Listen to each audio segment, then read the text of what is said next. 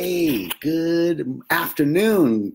Yes, it is afternoon because it's afternoon here on the West Coast. So if you're anywhere other than the West Coast, it's definitely afternoon unless you're further west.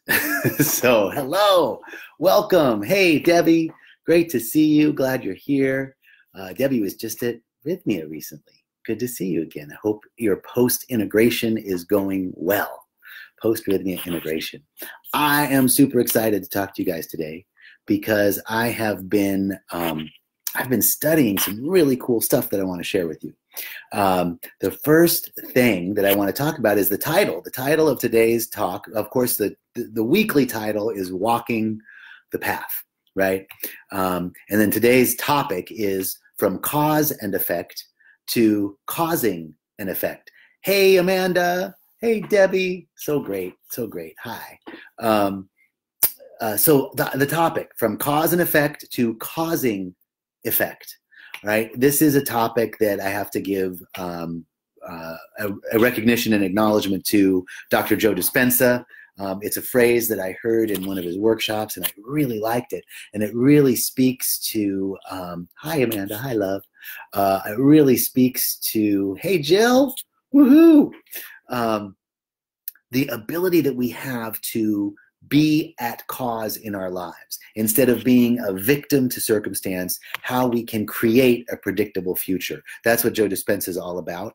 And I have some really great information to share with you about this, not only the information that I've received from, study, but also some great information from history. I love history and I love historical examples that reinforce the spiritual principles that we're teaching. So without further ado, from cause and effect to causing an effect.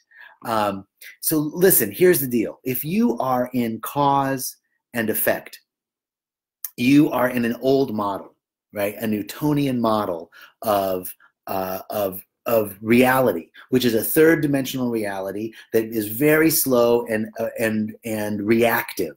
Okay, so the definition of cause and effect, it's like an action or an event that makes something else happen, right? That's a cause and effect, an action or event that makes something else happen. So like the alarm goes off and I wake up. The cause is the alarm, the effect, I wake up. I knock over a glass of water and the water spills. The cause is the knocking over the glass. The effect, the water spills. I want to get a house. I get a house. That's the cause. The effect is I got to pay a mortgage. This is the reality of third dimensional cause and effect, a Newtonian model reality. But the question is, how do we move from a record of the past to a map of the future, right? Because we're living in this habitual pattern, habitual thoughts of how we feel and how we think. Those thoughts and emotions, those feeling tones, those vibratory feelings. Hey, Teddy, those vibratory feelings are out picture in our body, right? As chemicals released in the pituitary gland. Bob, great to see you. Those chemicals released in the body, our feelings and emotions, are habitual thought patterns release as chemicals, either toxic or tonic, in the body. So that we literally, the way we think about the day, when I get up in the morning and I'm thinking about my day and I know how it's going to be and I know about those people at the office and I know about my drive and I know about what I'm going to do when I get home and all of that stuff, I'm releasing chemicals in the body that literally genetically predict the way my day is going to go. And so my day is an effect of my past thinking, my past experience. I'm literally using a record of the past to create my future. And my future is just more of the same, right? And then we get in this rut where we're like, hey, I don't like my life anymore. I'm done. I don't want this. I'm tired. I want to make a change. But we can't get out of this habitual pattern because we're literally coding genetically our future based on our past emotions, and we're thinking and feeling the same way every day.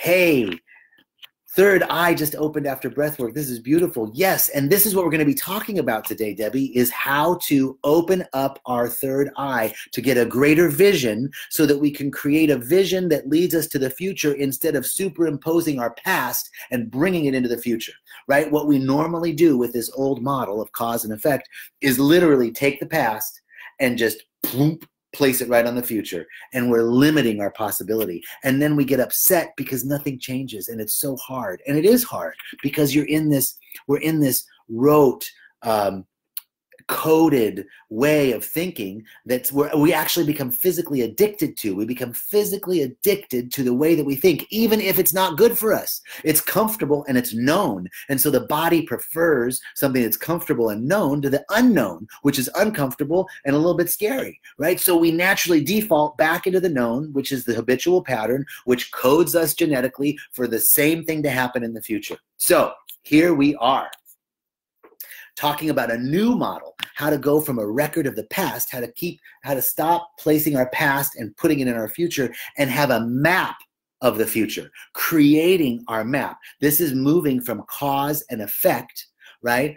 Something happens. If I want a new job, I got to get a resume, and I got to send my resume out to people, and that's cause and effect, right? To causing an effect. What feelings, emotions, ideas, thoughts, elevated emotions, intentions can I have around something in the future that's going to affect my body, my current state in the present, and have my body release chemicals that are going to literally code my being, my physical body and my mind to be prepared for something in the future. And that something is a match for the way I'm feeling now, right? That is the idea of creating a map to the future. In our life, if the environment is influencing us, we think and feel the way the environment tells us, right? We're at the effect of our environment. And then we are no more than our environment. And if we think and feel equal to the environment that we're in, we're only going to create more of that environment. So we get stuck. We know how it happens, and we can't control the outcome. This is really the key, right? Is we get stuck in this habitual pattern of thinking, and we can't control or create a new outcome, and then we get dominated by our environment. We are at the effect of our circumstances, right? And part of that is we want to know how it's going to happen. We want to be able to predict the future. We want to know how. Right? That's the biggest thing. Well, great. I want a new job, but how? I want to lose weight, but how? I want a better relationship, but how? We get stuck in the how, right? And the how takes us back into the minutia of the third dimensional cause and effect reality. Well, if I want to get a house, I got to get a mortgage. If I want to get a mortgage, I got to have a job. Right? And now we're in this, things happen. Definitely things are happening, but it's really slow, and it's really lockstep third dimension. Right? But if we let the how be the wow, get that? Let the how be the wow. The how it's going to happen is the surprise. How it's going to happen is releasing the control of thinking I know how to make it happen, because I don't, because this is something unknown from out of the future, not out of the past. Right? So I let the how be the wow. How I'm going to get that new job, how I'm going to be in that relationship, how I'm going to get that house. I don't have to know how. I have to know the vision. I have to know the vibratory frequency and feeling of what it feels like when I have the things that I am wanting, right? So what Dr. Joe Dispenza talks about is how do you mirror and marry a clear intention with an elevated emotion. How do you mirror a clear intention with an elevated emotion? And what I'm going to tell you is at Rythmia, plant medicine and the visionary exercise of ceremony helps us to clear out the cognitive webs that keep us from seeing a clear future, and keep us from seeing a clear intention, and keep us from truly feeling the vibratory frequency of what it would be like if we had everything that we were wanting already. But the key is we've got to let the how be the wow. We've got to let the way it happens be a surprise. It has to come to us in a surprising way. So here's a 7-day challenge for you. I want to give you a 7-day challenge to look at your body. Number one, what is the greatest ideal of myself that I can be today? That's the question to ask in the morning. What is the greatest ideal? Hey, Tara Lee, great to see you. Jerry, great to see you. Debbie, thank you. So this is the 7-day challenge. Every morning you wake up and you ask yourself, what is the greatest ideal of myself that I can be today? Right? Now you're already moving yourself out of a predictable past, right? The same feelings. You get up in the morning, you get the cup of coffee, you go to the bathroom, you go to take a shower, and you get in the car and you go to work the same way. These habitual patterns, right? I can break that up by asking the question, what is the greatest ideal of myself that I can be today? And now you are beginning to see something about the future, something about yourself that you're generating. Instead of being at cause and effect, this low 3-dimensional lockstep way, you're reaching into the future and creating a vibrational match for that which you are looking to create. Okay? So, first thing, what's the greatest ideal of myself? Second thing, write down 4 thoughts that you're going to be conscious of today. Right? How do I want to speak today? How do I want to act today? How do I want to be in my mind and body today? Write down those thoughts. So the first thing is you're asking yourself a question of, what is my ideal self? Who is my ideal? And then you're going to have an awareness. How do we break up habitual thought patterns? It's becoming conscious of what you're unconscious of. We have to become conscious of what we're unconscious of in order to change the habitual patterns that keep us locked in the same way of being. So ask yourself the question, how do I want to speak today? How do I want to relate to my coworkers? How do I want to act? How do I want to be in my body? What is the vibratory frequency of my body today? What is the vibratory frequency of my mind? I'm going to keep my mind trained on unexpected good today. I'm going to keep my mind trained on unexpected offers. I'm going to keep my body trained on feeling healthy and whole. I'm going to keep my body in the vibratory frequency of gratitude, right? And what behaviors will I demonstrate today? What choices will I make today? Rehearse these questions. So that's the second part of this question, right? Rehearse these questions, and you can teach your body to follow emotionally what it's going to feel like to manifest those things before they manifest. This is the key.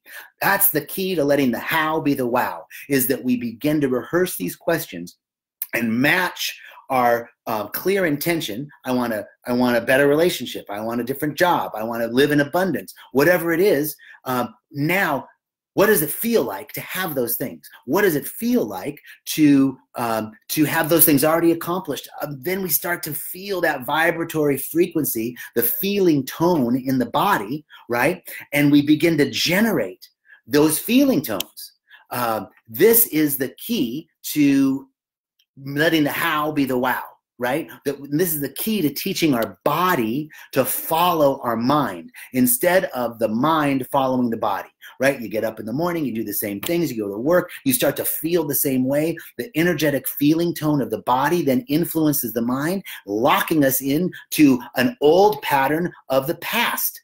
We want to create a map to the future. That's what we're going to do. And in doing that, we're going to create from a vision rather than being at the effect of circumstances in our environment. And we do that by creating the feeling tone in our body, right? By asking these questions, these powerful questions. Hey, Jill. Hey, Caribou. Thank you so much for joining us. I'm so grateful you're here today. I've got some great stuff to share with you. So hang in there. There's more. There's more coming. So the third thing I want you to do is at the end of the day, generate gratitude, right? This is, again, anchoring in the body, a feeling of gratitude. Feel that gratitude in the body so that when you review your day, you give thanks for what has occurred. If I had to wash dishes, I'm grateful because I had food to eat. It means I had some abundance. If I'm tired, I'm grateful because I gave it all today. If I am in this elevated emotional state of gratitude, I begin to generate this feeling of gratefulness. And all we have to do is realize this best case scenario, right? We get caught in the worst case scenario, but we really want to generate gratitude from a feeling tone of the best case scenario. And then I want you to stop and close your eyes and open up to your surroundings. Open up in a way that allows you to become infinitely present and aware of your surroundings. And in that way, you will decrease your stress hormones and allows you to come into a state of coherence because you're coming into the present, right? So the whole key is this whole talk so far has been about letting the how be the wow, about being about causing effect rather than being at the cause of an effect, right? We are causing an effect. And how do we cause that effect? By coming to the present, by keeping our mind out of the past, out of the old ways and habitual patterns, by breaking that up, and by recalling ourselves to the present moment, by becoming aware of our surroundings, by becoming aware of what we're feeling in this moment. Here's an historical example. I love history, so I want to share with you this really cool Enoch, brother Enoch. Woohoo! Great to see you, man. Here's a great example from history that shows how to capture, like Debbie said earlier, the third eye, right? How to capture the third eye and get the vision, the Gestalt vision that will lead you to creating a roadmap to the future instead of recreating the past and putting your past in the future, all right? And here's an example from history. 401 BC, 10,000 Greek mercenaries were fighting on behalf of the Persian king Darius. He wasn't a king, pardon me. He was a prince, and he was fighting his brother, who was the king. He was trying to have a coup against his brother and overtake the kingdom, right? He got 10,000 Greek mercenaries to come and join him in the fight. Well, here's what happened. They found themselves on the losing side of the battle, and they became trapped in Persia. So these 10,000 Greek mercenaries were trapped in Persia. The prince who was leading the charge was tricked, and he and his generals were called to go to meet the Persian king, his brother. It was a trick, and they killed them all. So now you have all these mercenaries, these soldiers from Greece that are there stuck in the heart of Persia behind enemy lines on the losing side of the battle, and their leaders are all gone. Their leaders are all killed, right? So the survivors thought, cause and effect, I'm going to be either killed today or sold into slavery. That's what they were thinking, the ones that were left, and they wandered around the camp that night bemoaning their fate. Dig this. Reverend Cheryl, I love you. So good to see you. So dig this. So these 10,000 Greek mercenaries, at the effect of the king who has killed all of their leaders, they're stuck behind enemy lines in Persia, 401 BC. Guess who was part of that group of mercenaries? A Greek philosopher named Xenophon. Xenophon was a Greek historian and writer. He was basically with this group as sort of a embedded reporter, you know, in the BC time, right? He was an embedded reporter, but he studied under Socrates, and he believed in the supremacy of the rational mind and seeing beyond appearances and the fleeting impressions of the duality in which we live in, of the life that seems so real. He believed in seeing beyond that. So dig this. So Xenophon had a vision. He had a vision of how he and the mercenaries might escape. He had a vision of how they could escape, and it came to him, right? Because he was already trained in seeing beyond appearances, right? This is a metaphysical principle, that we don't get stuck and caught in appearances. We move outside of appearances because appearances are fleeting, but we have a tendency to think that the appearances are fixed. And then we get caught, just like we were talking about earlier, by bringing our past into the future because we're stuck in an old way of being, an old way of thinking, an old way of feeling. We bring those feeling tones into the future. Here's the key, right? If we are not caught by appearances, the master teacher says, don't get caught with appearances. When he says this, he is not saying that appearances aren't real. Right? The appearances of being caught behind enemy lines and stuck in Persia with 10,000 mercenaries and all your leaders killed, that's real, right? We're not saying, oh, kumbaya, woo-woo your way out of this. No, we're saying that the unreality of appearances lies in our interpretation of them. Get that? The unreality of appearances lies in how we interpret them. So, Xenophon, in 401 BC, stuck behind Persian lines. He's not a military master. He's a philosopher.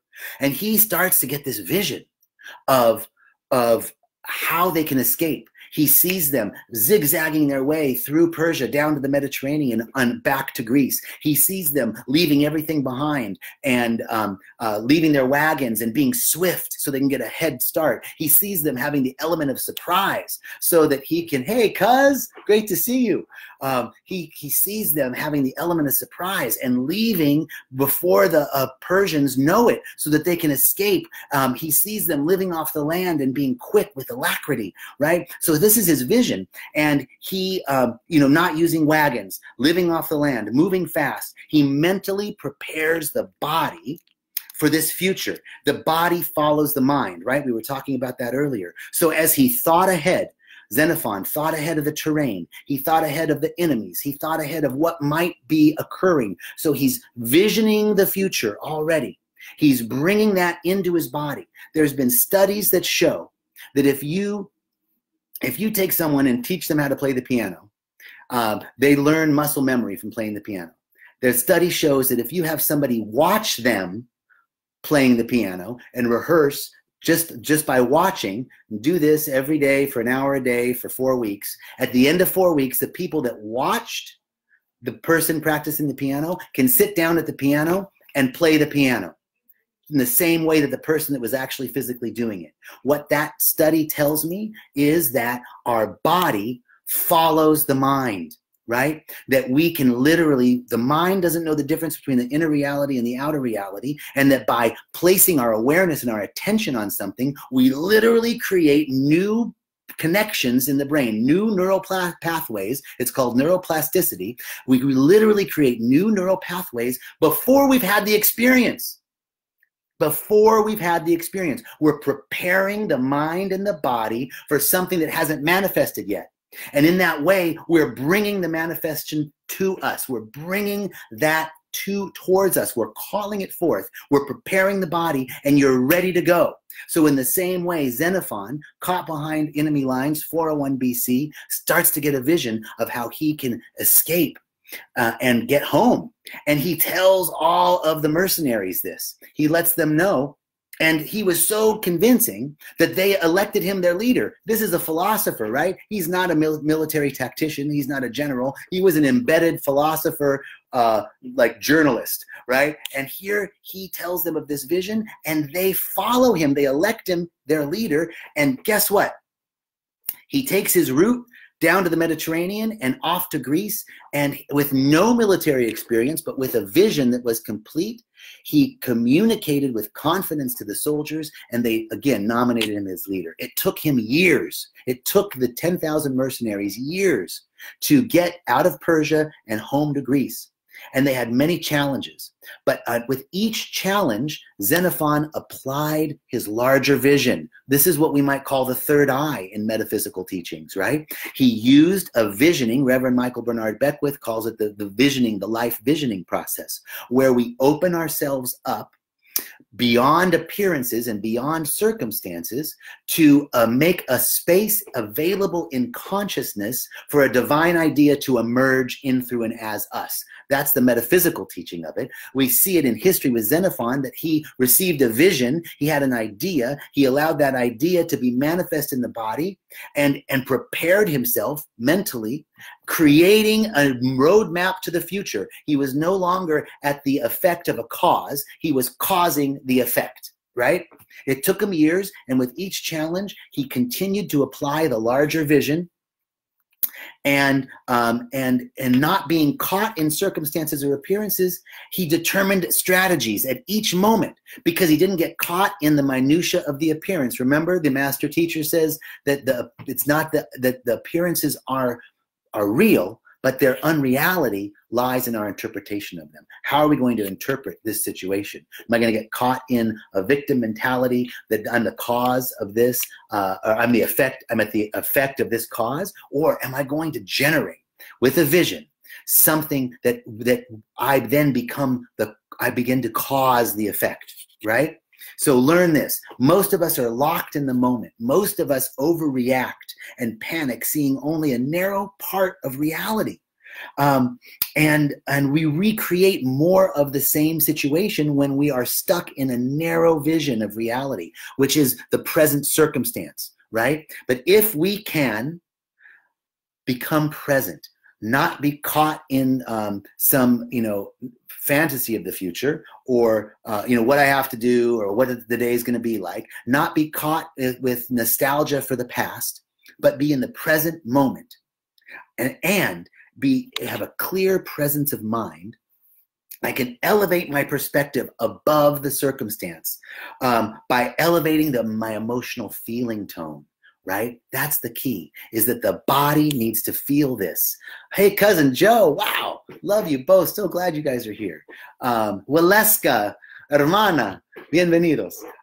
So glad, I'm thrilled. So the idea is that through becoming present in the present moment, we can elevate our perspective, see a larger vision, and anchor it in the body with a physical manifestation of a feeling tone. This is what Joe Dispenza calls a clear intention married with an elevated emotion.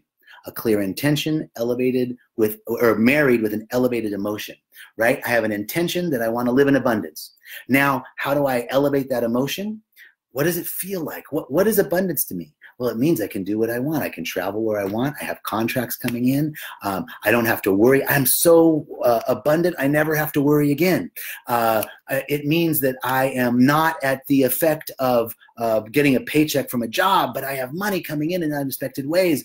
Whatever you think abundance is, you then begin to mirror that intention, I want to live in abundance, with the feeling tone of how does it feel? Oh, how does it feel? I already have this. How does it feel? I'm living the life that I love. How does it feel? I have everything that I need. Every one of my needs are met. How does it feel? What does it look like? Hang out in that moment, in that feeling, and now you are elevating your emotion to match your intention.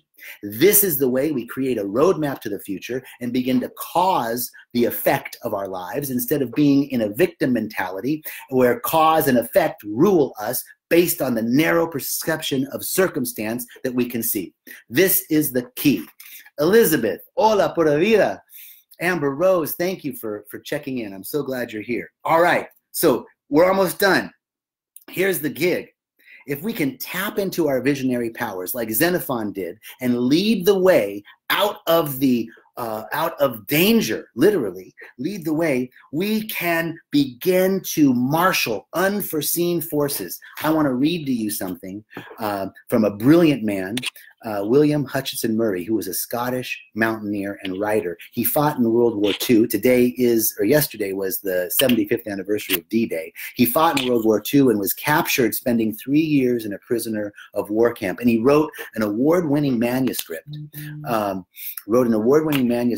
In prison on toilet paper, and it was discovered by the Gestapo, and he began again and completed the manuscript. And this is the quotation I want to read to you, because it speaks exactly to what we are talking about creating and activating unforeseen circumstances and trends in a way that we are unexpected. Again, remember, let the how be the wow. We don't have to know how it happens. We have to be in the emotional and energetic vibratory frequency of it, marrying a clear intention with an elevated emotion in order to draw forth that future, the roadmap to the future. Here's his quote.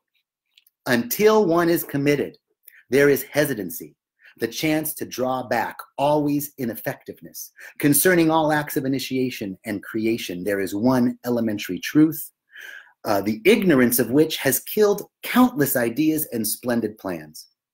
That the moment one definitely commits oneself, then providence moves too. All sorts of things occur to help one that would never otherwise have occurred. A whole stream of events issues from decisions, raising in one's favor all manner of unforeseen incidences, meetings, and material assistance which no man could have dreamed would come his way. Whatever you can do or dream, you can begin it. Boldness has genius, power, and magic in it. Begin it now. This is the quote from William Hutchinson Murray that mirrors what we're talking about. That mirrors Steve Factor. Great to see you, brother. The Steve Factor.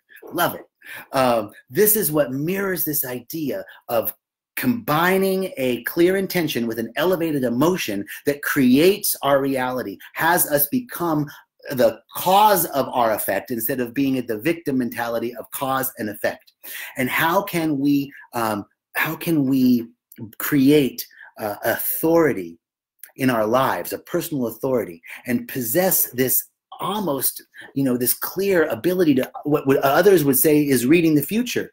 I want to tell you, Napoleon did this, and Goethe did this. Napoleon was such a brilliant tactician that his enemies thought that he knew their plans, that he must have had some secret intelligence. He just anchored in to a feeling tone and could foresee something. He created a place in consciousness for an awareness to come unforeseen, right, outside of the current paradigm. Goethe did the same thing. He had an uncanny ability to predict future trends. But he did this through an expanded awareness, not because he was a trendsetter, but because he had an awareness of things coming to him, right? So we can practice and develop this personal power and apply it in any situation. And we do this by disconnecting from circumstance. Quit worrying about the future or being caught in the mistakes of the past, because that sucks our energy. We want to call our energy back to the present moment and become present. We do this through meditation. We do this through breath work. We do this through hacks that help us become present and break up the habitual thought patterns. And we bring the energy and thoughts to the present moment, right? With a clear vision and an elevated emotion. And this clarity comes without opinion and judgment about the present moment. It's a clarity of what's so. And then we bring forth something new and unexpected from outside of our current paradigm.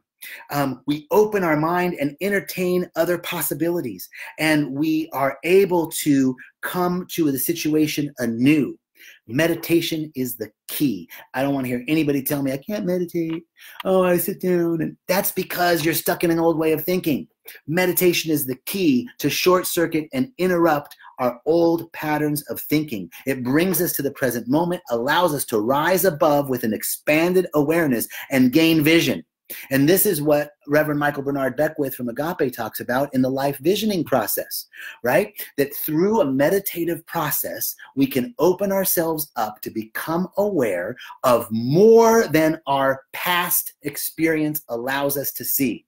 Because if we're stuck with just what we can feel, touch, smell, understand, and from our past experience, then we have a very limited swath of reality in which to create, and we're just creating more of the same. We're literally bringing our past into the future.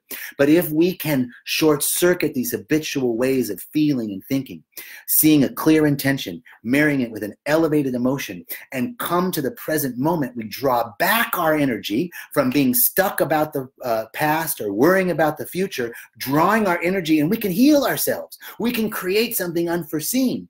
Meditation short circuits and interrupts the old habitual patterns and creates a place in consciousness for a divine idea to emerge, which is the life visioning process as taught by Reverend Michael. Man, this has been a little bit longer than I anticipated, but it was such a pleasure talking about this with you and sharing with you a sort of little bit of history with Xenophon and his 401 BC foray into Persia, and a historical example of how rising above the situation, rising above the circumstance, and gaining a vision actually causes that future to occur. We have the ability to do that. We do that by letting the how be the wow. So I'm just going to stop right now in this moment and be so grateful for you all joining today, taking time out of your busy day to listen to this. And so grateful for the opportunity to share. So grateful for the teachers. Oh my goodness. Reverend Cheryl's on this call. Reverend Michael, Jerry, these are great teachers in my life. So many people in my lives. My cousins and Steve Factor, and wonderful people that have been part of my life and in my training. Thank you for being here. And thank you. This is a great expression of the teachings that we all love so much. So knowing the how is the wow, that we as creative individuals moving above circumstance create a roadmap to the future instead of just a record of the past, creating a life that we are loving to live, in love with life. That's what we are all about. Okay, I think this is it. I'm so grateful. Thank you all so very much. Peace and blessings to you all. Amanda, Alyssa, Jill, Debbie, Belinda, thank you, thank you, thank you. Have a beautiful day. Peace and richest blessings.